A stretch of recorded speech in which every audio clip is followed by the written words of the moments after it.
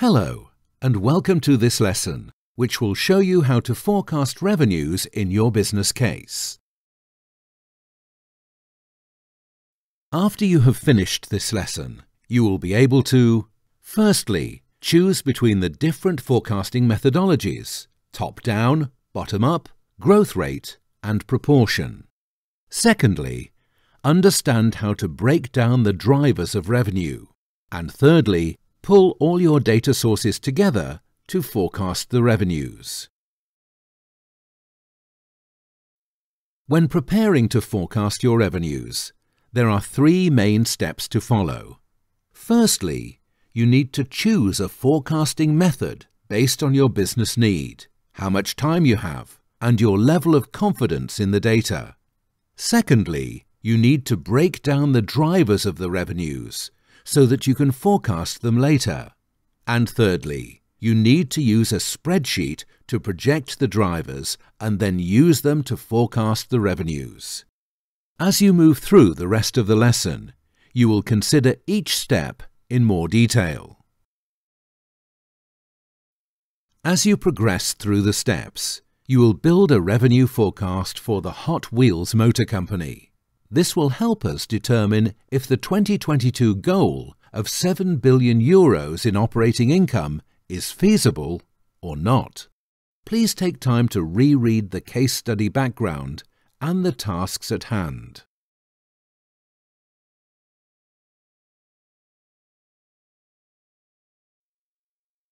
The first step in revenue forecasting is to choose which methodology to use. Using growth rates, or more specifically, compound annual growth rates, is a way of measuring industry growth over a historic period.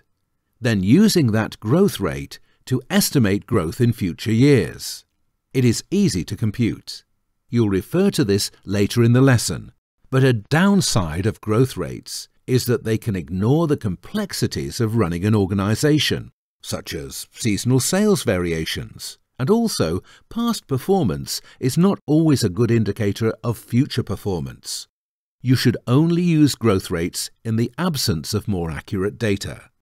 Using the proportional methodology is where the forecast is computed as a percentage of another figure.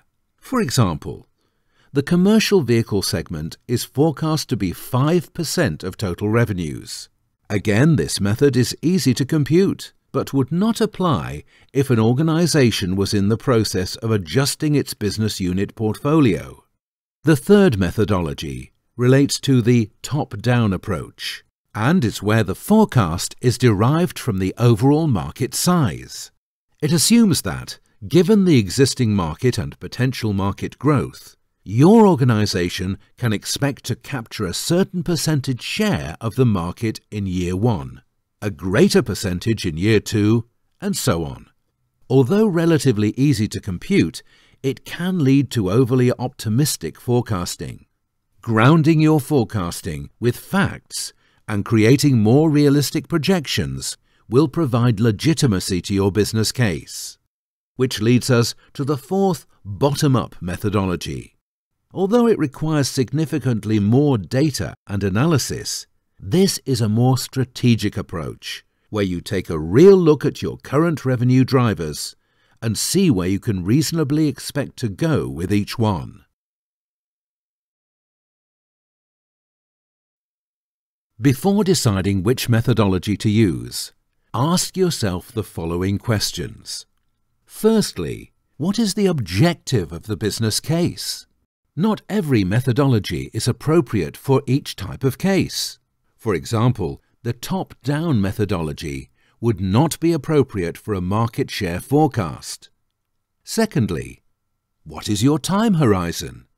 If you have only a few hours to give an initial estimate, then the growth rate, proportion, or top-down methodologies would be more appropriate. If you have more time, then the bottom-up approach would likely give you a more accurate answer. Thirdly, you will likely have a large amount of data at your disposal, but which data sets give you the most confidence? If you are confident about your growth rate, choose the growth rate approach. If you are more confident about your price and quantity projections, then choose the bottom-up approach. And fourthly, how much would your choice affect the output? If your choice will not significantly impact the end result, then it is best to use simple methodologies like the proportion approach. For example, if a segment you are forecasting contributes only 1% of the revenues, it would be more practical to use the proportion approach. Now, let's choose the revenue forecasting methodology for Hot Wheels. For the light commercial vehicle segment, proportion is the most suitable approach. This is because the segment only has a small share of the revenues, as shown on the chart on the right. Therefore, you can forecast with a simple method. Share of this segment has been pretty stable at 3%. Therefore, you can assume this proportion will be sufficiently accurate for our revenue forecast. By contrast, for the cars segment, a bottom-up approach will provide the most accurate results. This is because you are able to obtain detailed and reliable data on the automotive segment. And also, this is the largest segment for Hot Wheels, so it is worth putting in the extra effort to be as accurate as possible. After choosing the forecasting methodology, you now need to build a revenue driver tree. This method helps you to easily visualize the underlying factors which can affect your organization's revenue.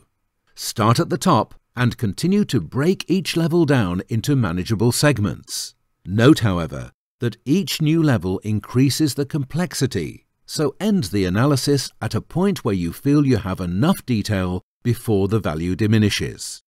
In Hot Wheels' case, the main revenue drivers of the car segment are car sales volumes and car unit prices, each with a further level of geographic segmentation. This should provide us with enough detail to build an accurate revenue forecast. The next step is to use Excel or another appropriate spreadsheet to start building the revenue forecast. The slide shows an example of how this can be done. For the cars segment, firstly input your historical volume and pricing data into Excel. For the light commercial vehicle segment, enter the proportional revenues. Once the historical data has been added, you now need to add reliable volume and price projections. There are several possible sources you can use to forecast the revenue drivers, such as internal organization projections, industry databases, and analyst estimates. Check with your team and peers to see if they have any reliable forecasts. For Hot Wheels, the chart on the left of the slide is showing industry forecast data sourced from an external analyst company. If this data is unavailable, you could build your own forecast using a compound annual growth rate. The formula is shown in the slide for reference, and if this was applied to the chart to measure Hot Wheels sales growth in Asia between 2012 and 2017, the growth rate would be 19%. And for price projections, consult your marketing or finance colleagues for estimates. If no reliable data is available, you can use inflation data as a proxy for movements in car prices, as shown in the chart on the right of the slide. With the volume and pricing data now gathered in Excel from various sources, it is possible to derive a revenue forecast for Hot Wheels, as shown in the slide on row 44. For the light commercial vehicle segment forecast, you can assume the share was pretty stable at 3% of total revenues. Row 45 shows the total revenue forecast for Hot Wheels out to 2022.